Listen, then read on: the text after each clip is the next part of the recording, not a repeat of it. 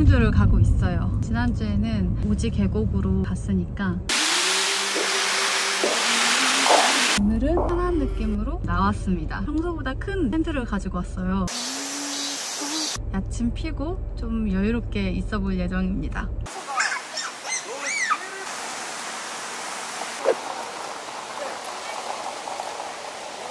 지금 막 도착을 했어요. 도착을 했는데 계곡에서 놀기가 힘든 날씨인데 여기 계곡이 물이 깊지가 않아가지고 가족 단위로 많이 오는 계곡이라고 하긴 하더라고요. 내일 다시 와봐야 되나? 오랜만에 우산을 쓰고 움직이는 힐링 캠핑이 될 예정이에요.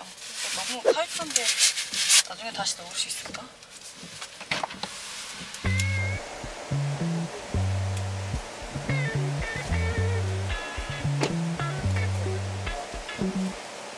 뭐야, 애들 노는 데인가? 여기서 자면 되나? 이걸로 뭘 만들 수 있겠는데? 원래는 여기서 지금 시간이 됐으면 밥을 시켜 먹으려고 했었거든요. 배달존이 있어가지고 내일로 한번 밀어봐야겠어요. 지금은 비가 그렇게 많이 내리진 않아요. 맞고 걸어 다닐 수 있을 정도? 저녁에는 조금 많이 내릴 것 같긴 한데 한번 상황을 봐야 될 것 같아요. 더워. 비가 안 오고 날씨 쨍쨍할 땐 사람이 꽤 있을 것 같아. 안내소다. 그럼 짬뽕 시켜 먹고 싶은데. 오, 여기가 핫플이었네. 좋은데 내일은 비 와도 저기서 한번 놀아봐야겠어요. 이게 엄청 크네. 무슨 약간 워터파크 같아. 원래 비 오는 날 물놀이가 진짜 재밌는데. 푸드트럭 있나?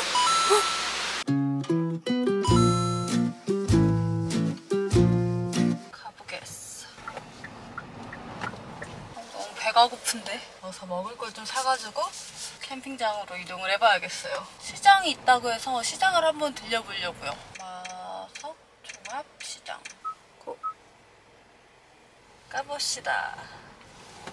비가 더 많이 오기 전에 텐트를 치고 시장에서 장본 음식들을 먹고 생각만 해도 행복한데.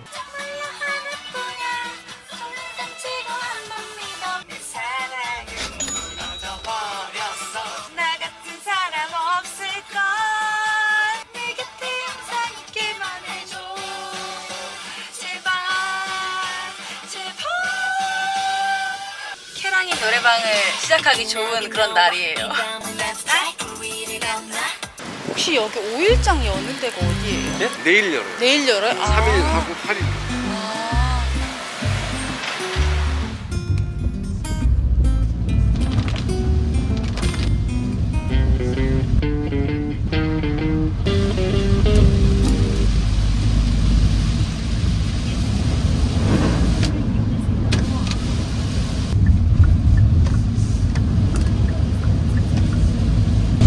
거의 캐롤라이드.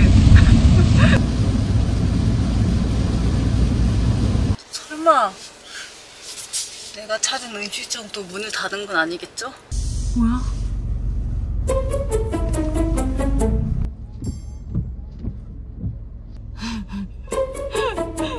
일주일 뒤까지 쉬시네.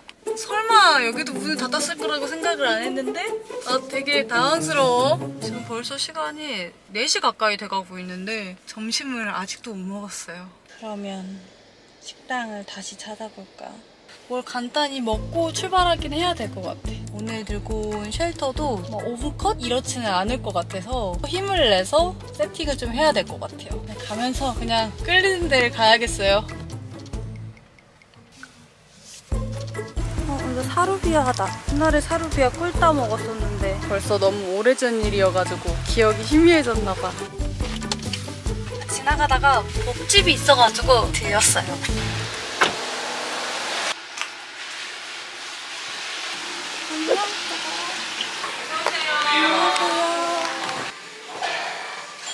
안녕하세요. 한 명이요. 일단 보시고. 지리를 먹고 싶어요. 그래도 지나가다가 맛있어 보이는 버거를 먹으러 들어왔어요. 눈앞에 일품 진로가 보이는데 뭔가 저걸 먹고 싶어. 저것도. 마트를 들렸다가 그리고 캠핑장으로 바로 이동해서 텐트를 바로 쳐야 될 것 같아요. 아마 해가 좀 져 있을 것 같아요. 아, 이거 밥만 비벼야겠다. 지리탕이랑 깔끔하게 먹을 거예요. 맛있겠다. 섞기예요, 섞기.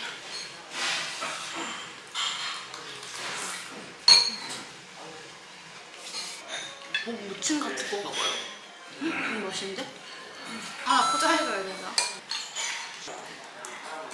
오늘 이런저런 일들이 되게 많았잖아요. 이 이후부터는 행운이 가득한 일들만 가득할 것 같아.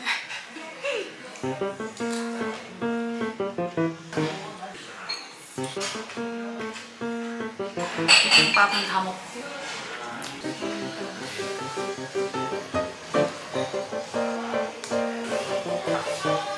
좋아, 좋아.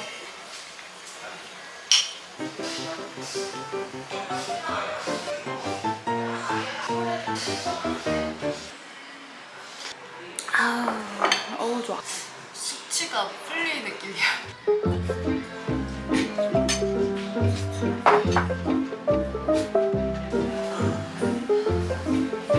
수고하세요. 네, 안녕하세요. 네. 와. 계산대 위에 엿이 있더라고요. 1,000원짜리를 엿과 바꿔 먹었어요. 자, 이제 진짜 가볼까? 갑시다. 와. 잘 먹었어. 먹어야. 너가 매우 맛있더구나. 남양주의 왼쪽 부근에 양조장이 하나 끌리는 곳이 있더라고요. 40분 달려서 좀 가보려고요. 요거트 막걸리? 그래서 이건 난생 처음 보던 거고, 그리고 제가 또 요거트를 되게 좋아해서 너무 맛있겠다 싶어서 구입을 하러 가고 있습니다. 아까 갔던 청학밸리리 저기서 멀진 않더라고요. 지금 약간 군침이 돌아, 생각을 하니까.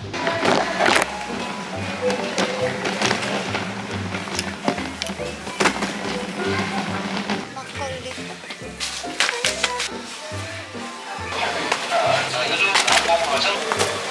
맛있겠다. 오, 12도. 귀여워. 조그만한 거? 지금 장을 신나게 보고 이제 출발해서 가고 있습니다. 오늘 어쩌다 보니까 시간이 많이 늦어졌어요. 어이구야, 비가 무시무시하게 내린다. 텐트를 치기 시작할 때부터 이렇게 폭우와 함께하게 될 것 같네요.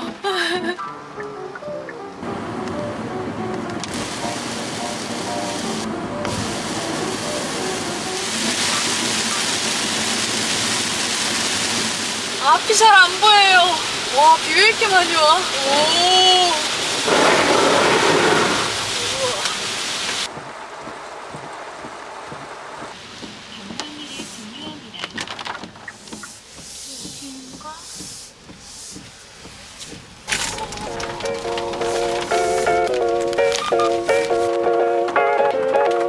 자, 오늘 저밖에 없나 봐요. 내려봅시다.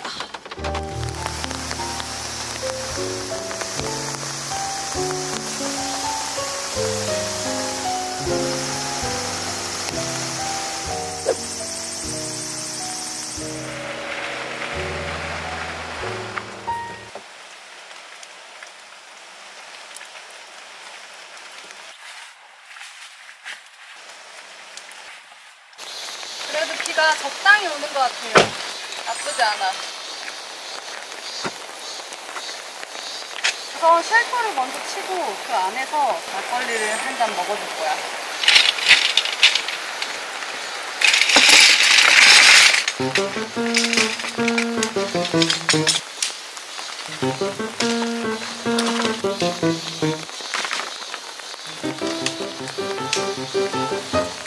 너무 더워요.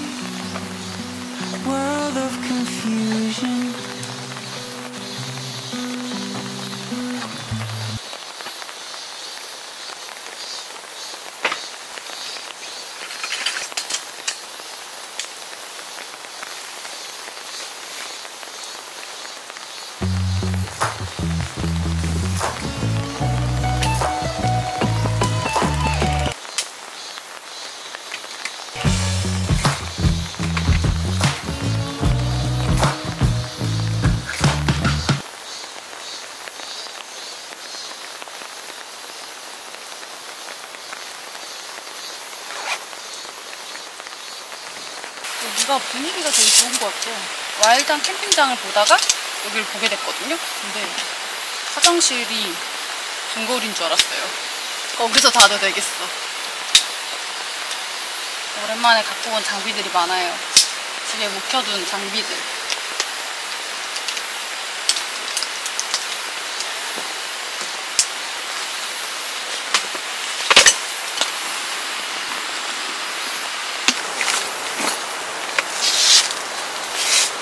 이걸 양쪽에다 좀 꽂아놓으려고 신기해 보여서 사봤는데 효과가 좀 좋으면 좋겠어.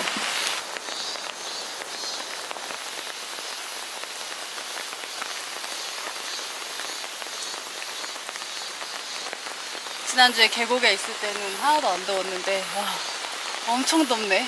계곡이 아니면 진짜 있을 수 없는 여름 캠핑이야.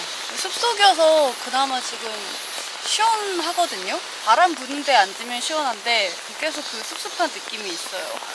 오, 가만히 앉아있으니까 좀 시원해진다. 이제 가만히 앉아있어야 되나봐요. 오, 바람 분다. 너무 좋아. 더우니까 막걸리를 하나 마시고 시작해야겠어요. 엄청 고급스럽죠?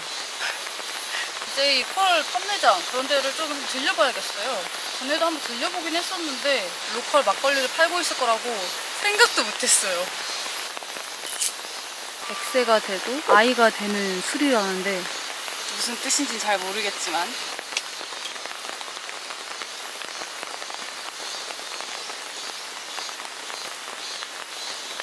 되게 시큼하다.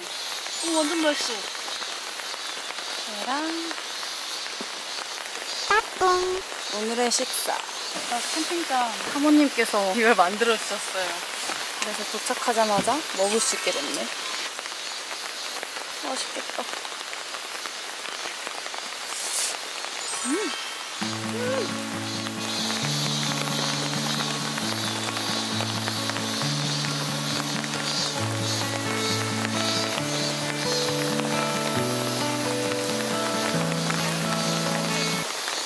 오랜만에 장비를 좀 많이 갖고 왔더니 또 이 느낌도 되게 새로워요. 이런 것도 좋네요. 계속 해도 새로운 캠핑이 계속 나타나. 질리는 느낌이 아닌데. 이것 봐요. 그냥 산에서 살아야 되나.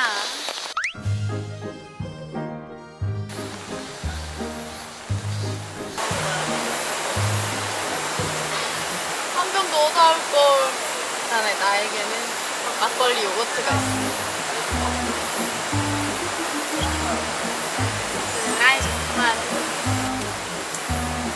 벌써 모기가 물렸어요. 모기가 잔뜩 물리고 있는 느낌인데 희한하게 지금 여기도 숲이잖아요. 근데 지난주에 갔다 왔던 숲이랑 느낌이 굉장히 달라요. 그래서 물론 뭐 캠핑장에서 다른 것도 당연히 있겠지만 거기는 매미 울음소리가 아예 안 들렸는데 매미 울음소리가 안 나면 모기가 별로 없나?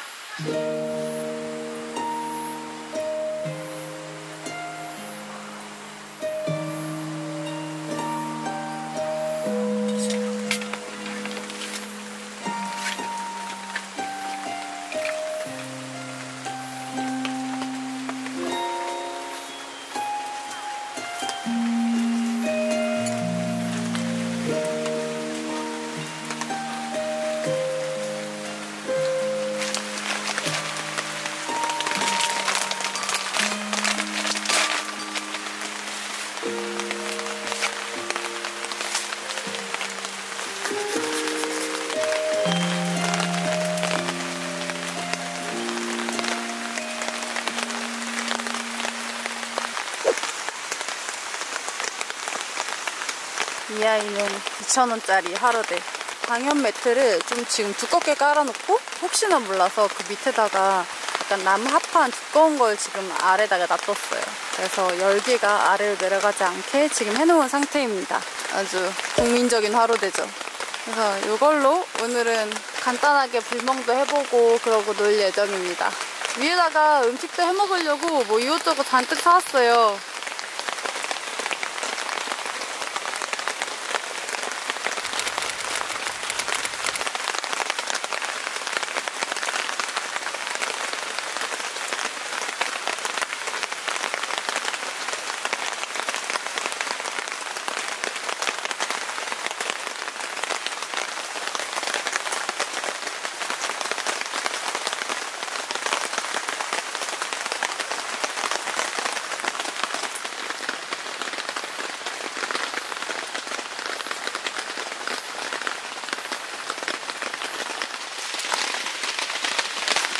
이거 사로대인데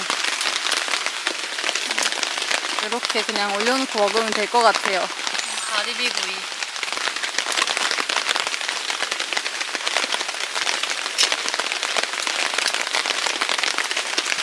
조그매가지고 많이는 못 올려요.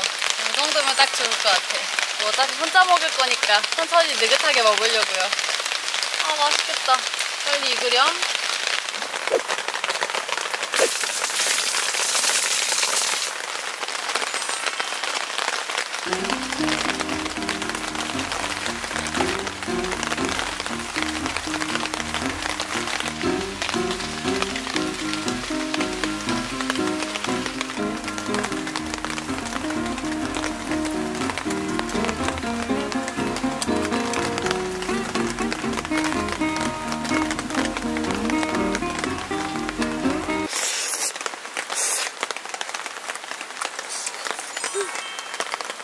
맛있어.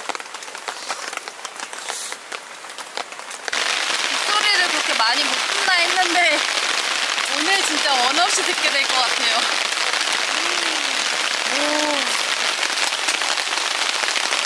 좀 가운데 중심을 좀 올려주려고요. 이렇게 중심을 지금 좀 세워줬어요. 임시방편. 이렇게 물이 잘 떨어지고 있어요.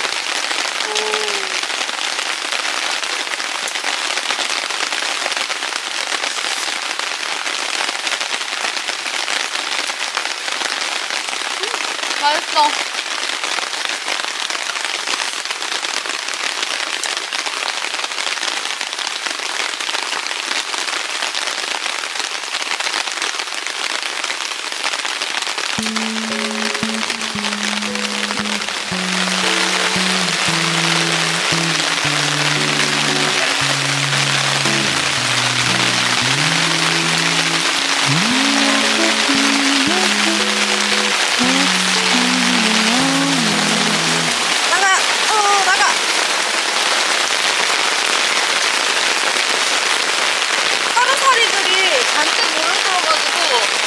아직도 이 안에 좀 가득해요.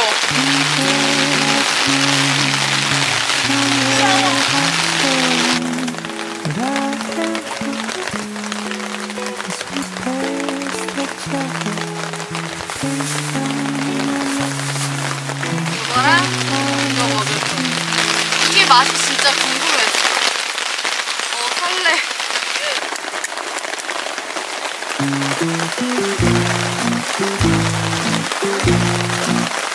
진짜 요거트 같아.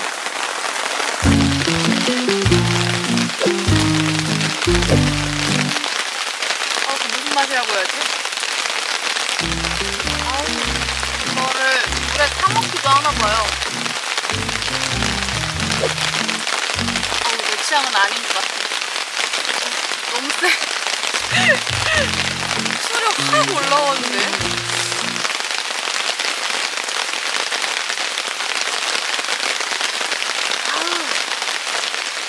강하다, 강해.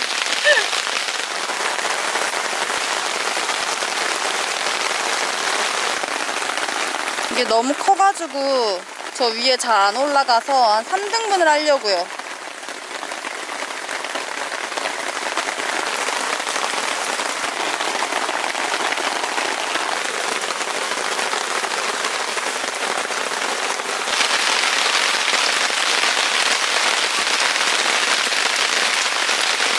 얘랑 같이 먹으려고 생강을 샀어요.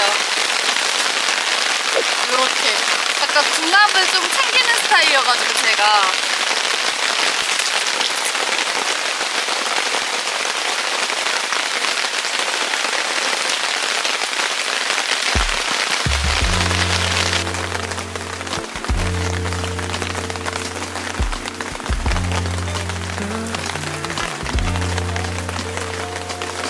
장어 소금구이. 어디 갔지? 잡아야 되는데.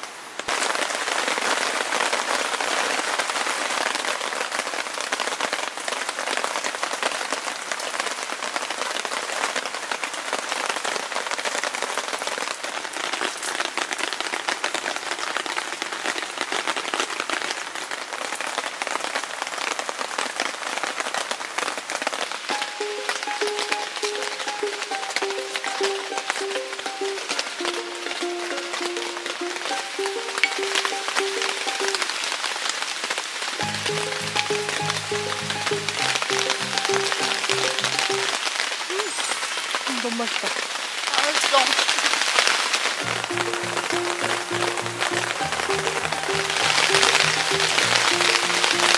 지난주에는 계곡 소리 들으면서 잤는데 이번주에는 빗소리 들으면서 자려고요. 물소리 들으면서 자는 건 똑같네.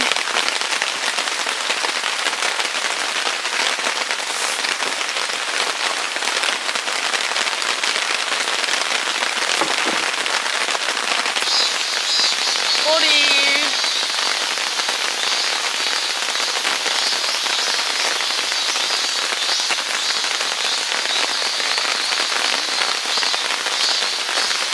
눈이 이렇게 내일까지 내릴 건가 봐요.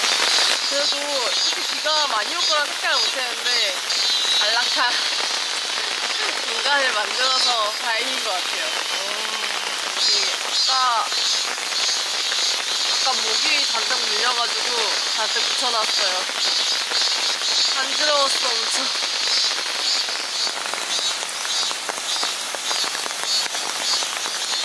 밖에만 잠깐 나갔다 오면 비를 계속 맞게 돼요.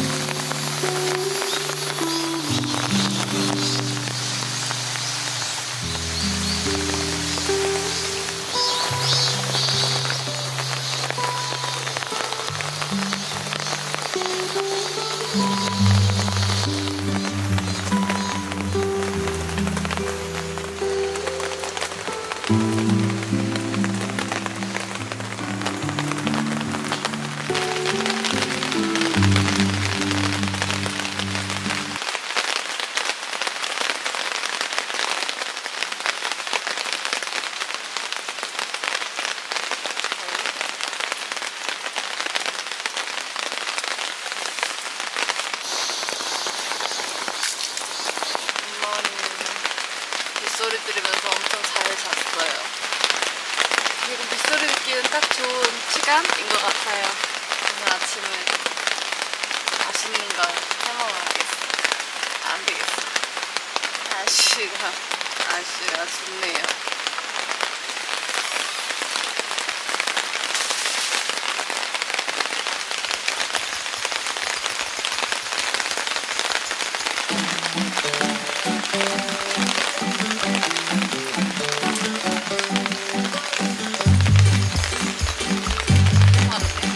철판을 갖고 온 줄 알았는데 안 갖고 왔어요. 간단하게 또 먹어봐야겠어. 진짜 간단해지겠는데? 잠이 안 깨요.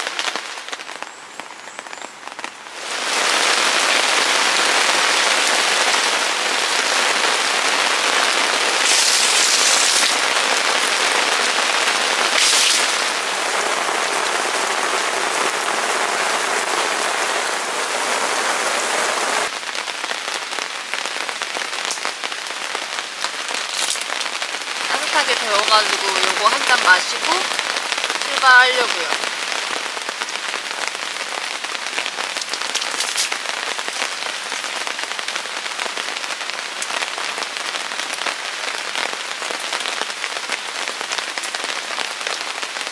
한 30분쯤 있다가 비가 그치는 시간이라고 해요. 그때 빠르게 좀 걷어보도록 하겠습니다.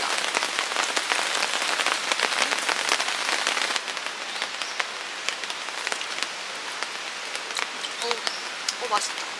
수제비를 만들어 먹어볼까?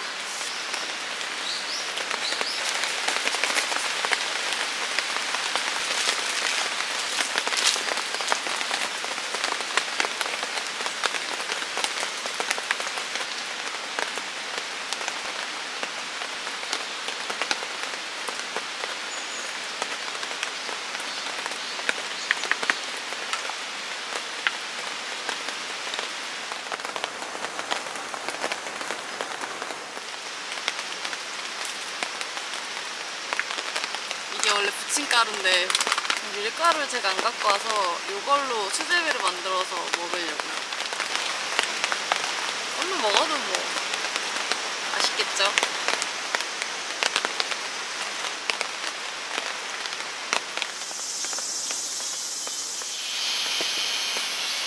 얇게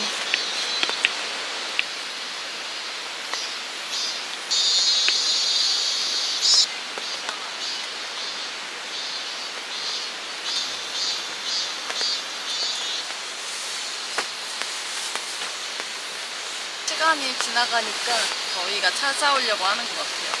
간단한 정리를 해놓고 문을 열려고 했더니 무서워 보이는 애가 왔다 갔다 하네요. 호박벌인가?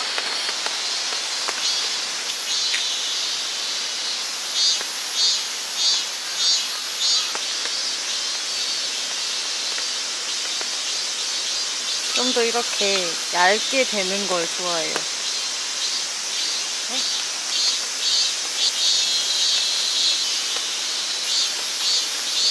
금세 먹겠어요.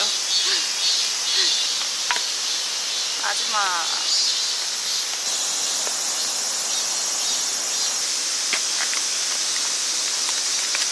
고추장이랑 된장으로 먹은 장아찌래요. 엄청 맛있어 보여가지고 사왔는데 냄새 너무 좋다.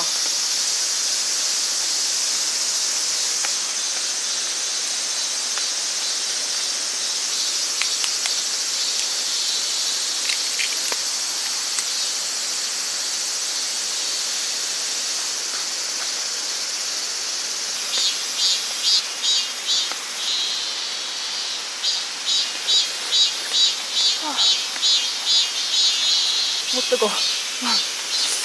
맛있다.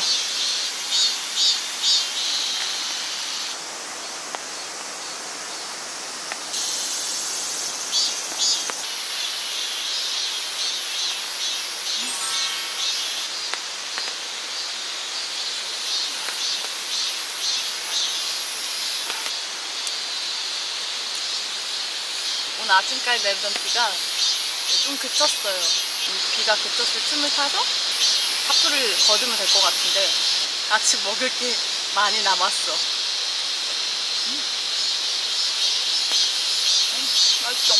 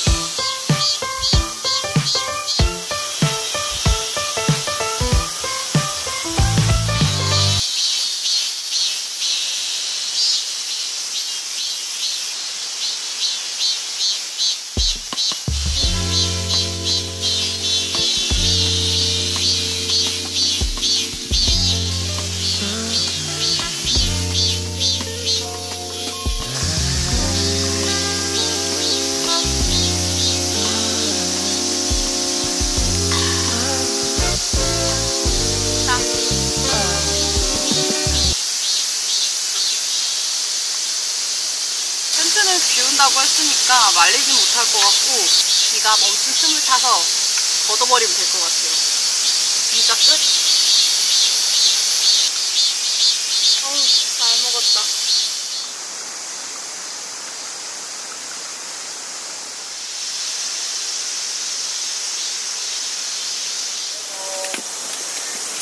좀 물기만 좀 말려놓으려고요.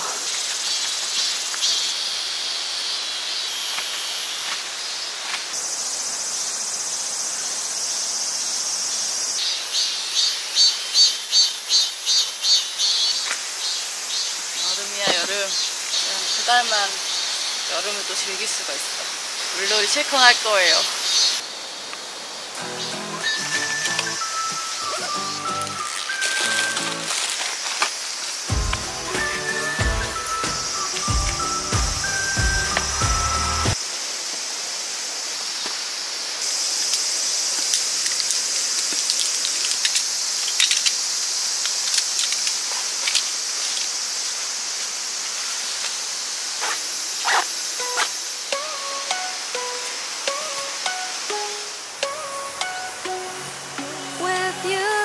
is shining 24/7.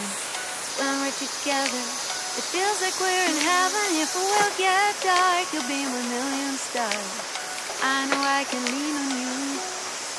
Ooh, you catch me like a leaf falling from a tree.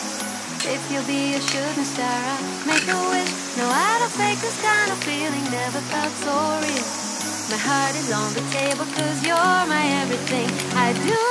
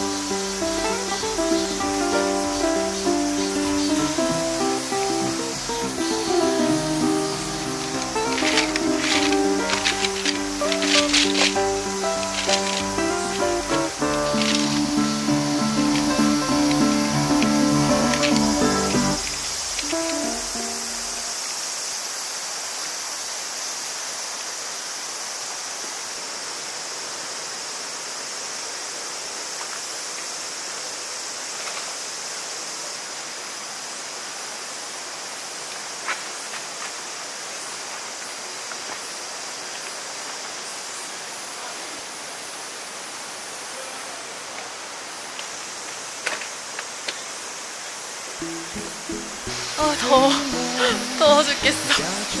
갑시다. 오늘도 깨끗이 잘 놀다 갑니다. 안녕.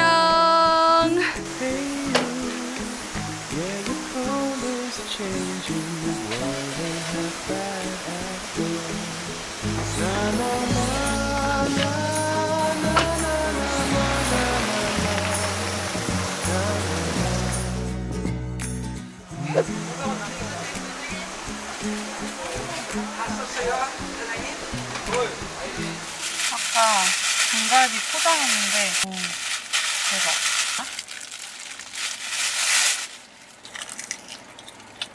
너무 맛있다.